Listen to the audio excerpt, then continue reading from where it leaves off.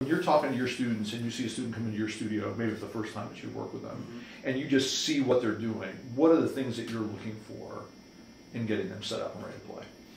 Well, probably the most important thing is posture. You see so many different things for horn players, mostly because band directors often put the chairs too close together, and horn players are forced to squeeze the horn in, and then you see this. And of course, that just cuts off the air and all that kind of stuff, and it upsets the balance and everything like that. So, posture, I believe your feet should be flat on the floor, and that the horn, the pipe of the horn should be parallel to your sternum, and should be actually in the center of your body, and the whole horn goes off to the right. That gets your shoulders in the right place. Yeah. That's probably the biggest problem I see of people coming in who don't have good posture. And so I always make sure when there's a young student or someone that I really reinforce that.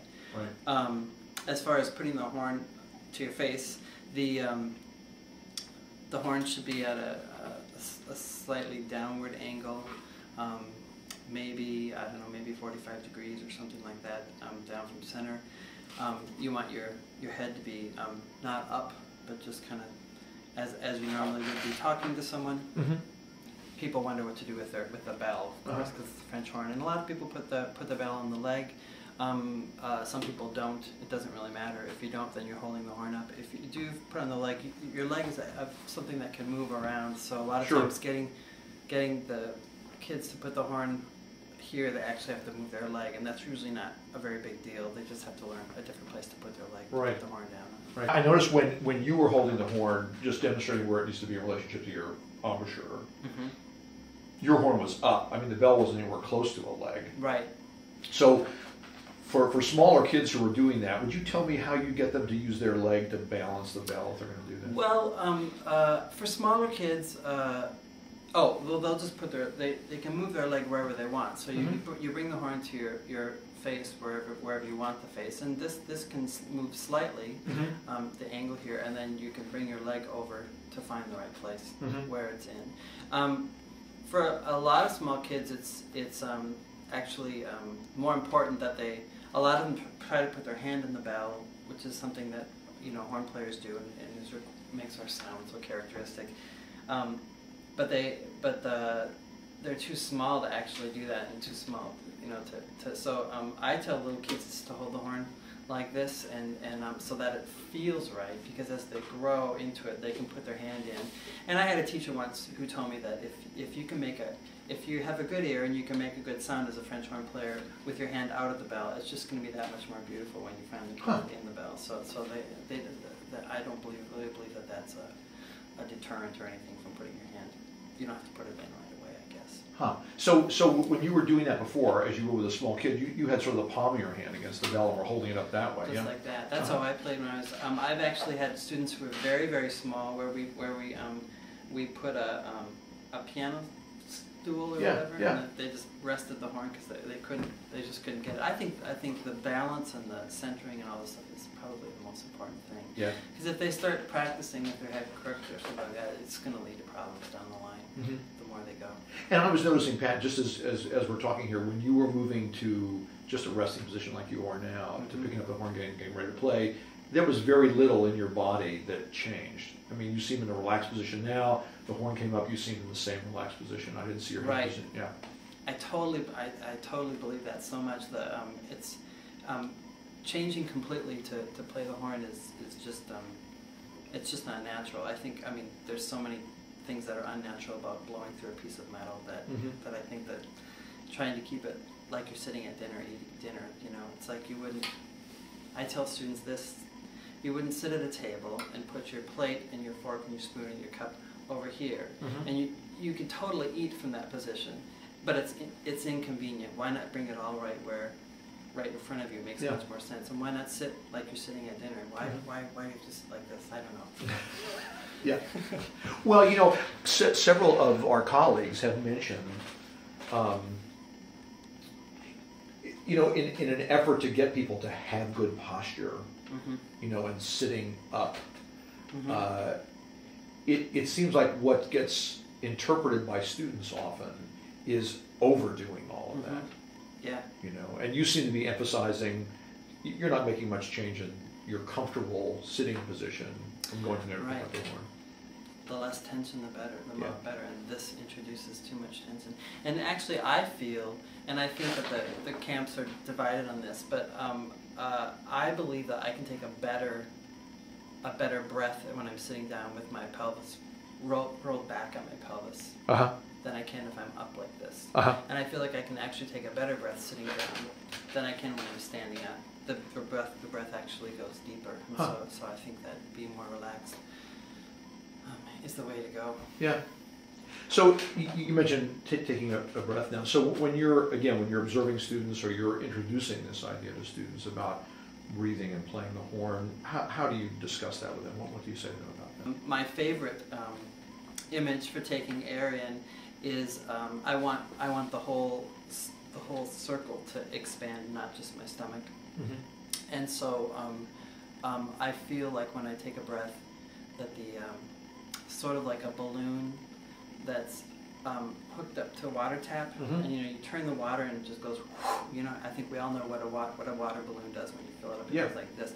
And so when I take the breath, it brings me down and makes me fat. And so like that, and then the tension is all down, far down, as far down away from my lungs and my face and my neck as possible. Yeah. And that's where I carry the onus of the tension, I guess. So that's my best one, and I really believe that you should focus on expanding the back in addition, or as well as the front, because it goes all the way around. The lungs aren't just in the front of your body.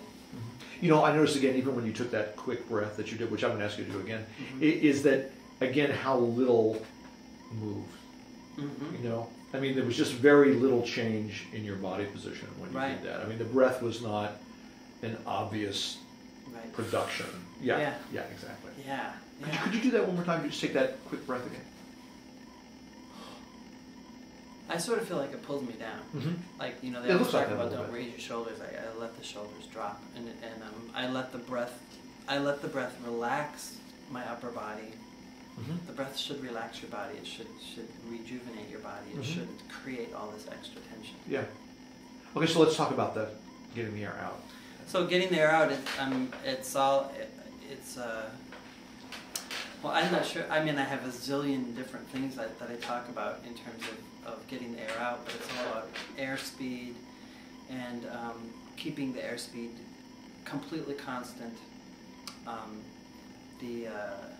So many brass players use pressure to get higher, and they need to rely more on the airspeed to keep the air going. And I think about the how even though you're playing, well, if you have to play a slur, for instance, between two notes,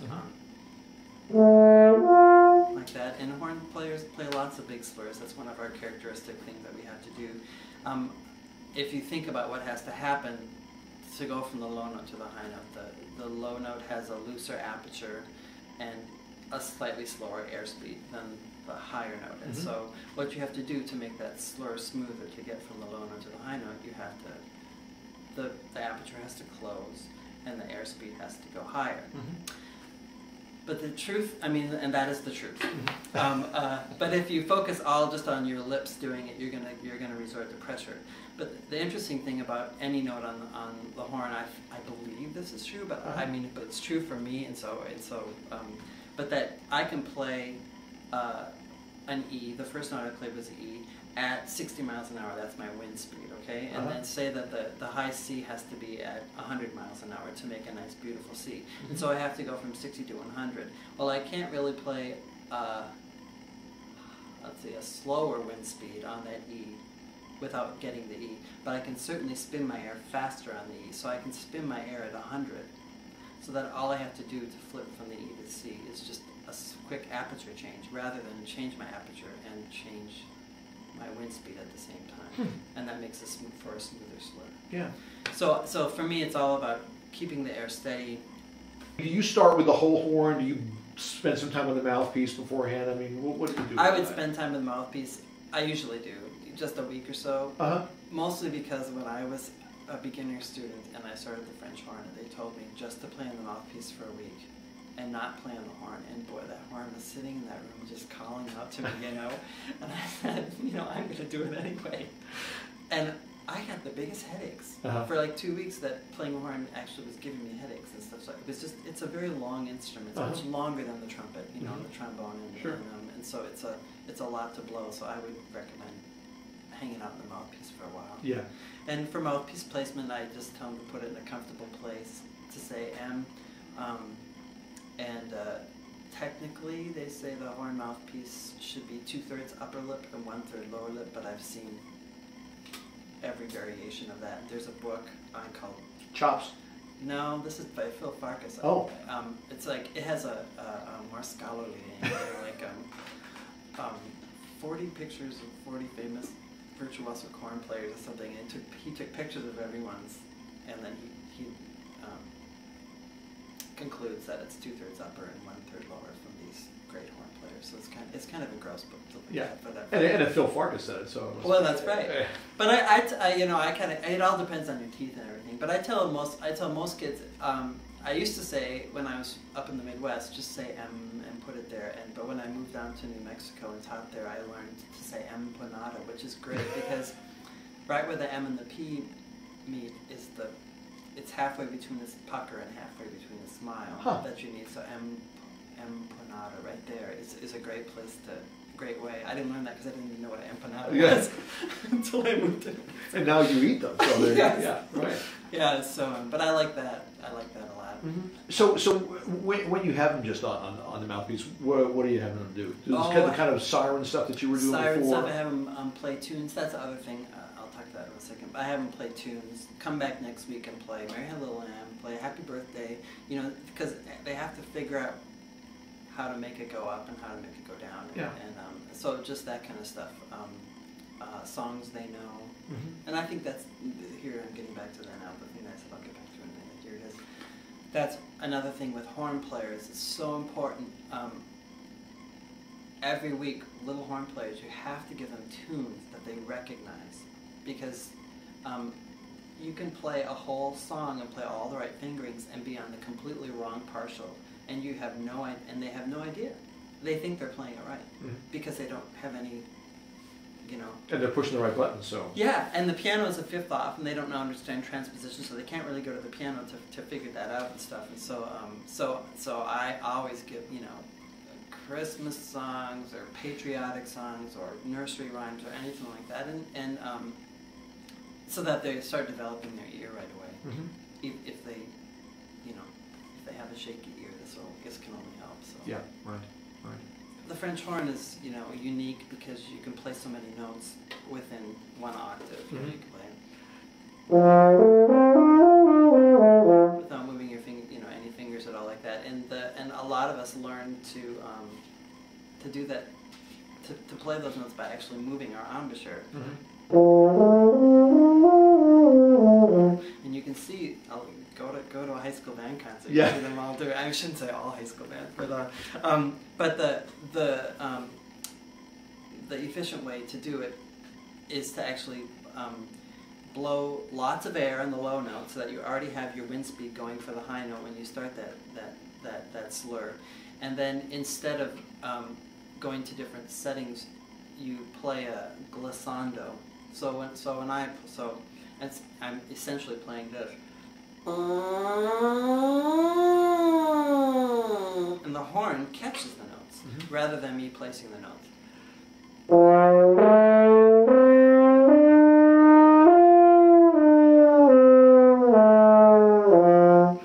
And I have used absolutely no extra pressure on the high note than I have on the low note. And all of those moves from partial to partial feel like a little pop.